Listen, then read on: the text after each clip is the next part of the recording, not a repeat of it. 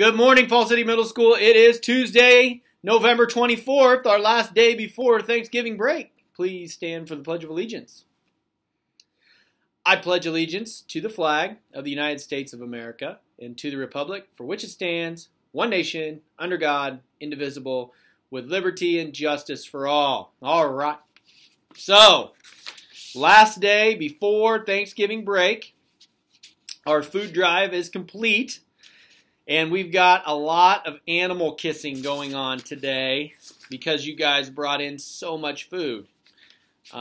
So just so you know, before I get to all the announcements, we are going to be on an extended homeroom schedule. You guys still go to your classes in order.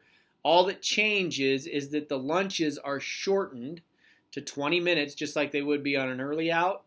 But you still go first period, second period, third period, then to fourth period. They're short. Then you go 5th, 6th, 7th, and then homeroom. But the difference is homeroom will start at 2:40 today and end at 3:20. Now, on the schedule for homeroom, you were supposed to go through your grades. You'll still do that. You'll turn in all your stuff. And then we will go to the gym where we will socially distance. Since we have so many kids absent, we're actually under the 25% threshold for our gym. You guys will go in. Everybody has to wear a mask. I'll get you seated. And then we will bring in the animals for all of our teachers to kiss. So that should be interesting.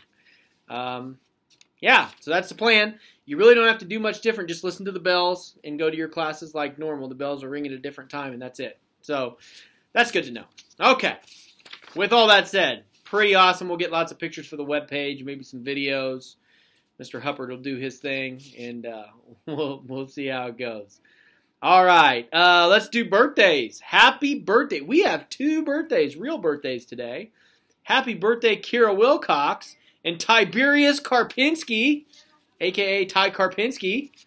Happy birthday, guys. Get your birthday right before Thanksgiving. That would be awesome.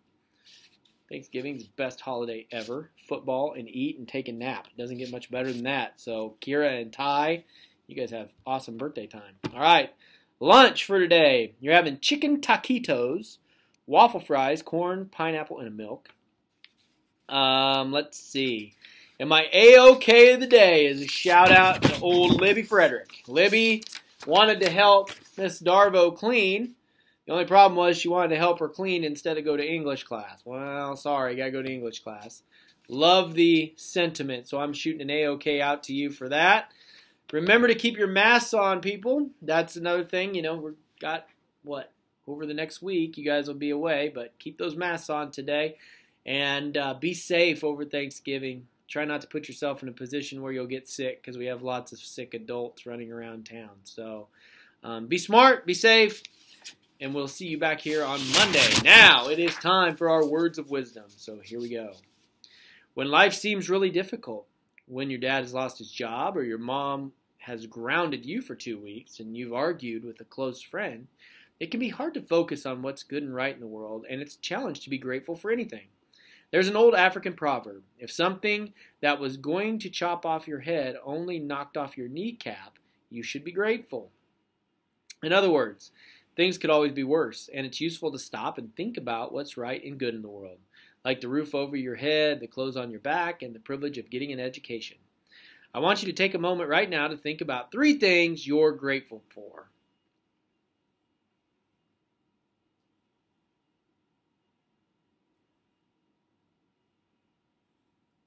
That is what Thanksgiving is all about.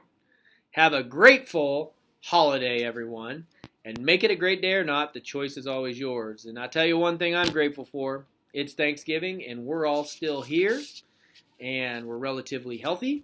And let's keep it that way, and let's keep rocking on, because in my old school, those kids haven't had school since March, and they're just getting further and further behind. So we are so fortunate to live in Falls City, Nebraska at this time where we have a school that's open. So I hope you all have a wonderful break. I know I'm going to enjoy it. I'm going to watch lots of football and eat too much, so I may have to have a wheelbarrow to get into the building next Monday. But that is what it is.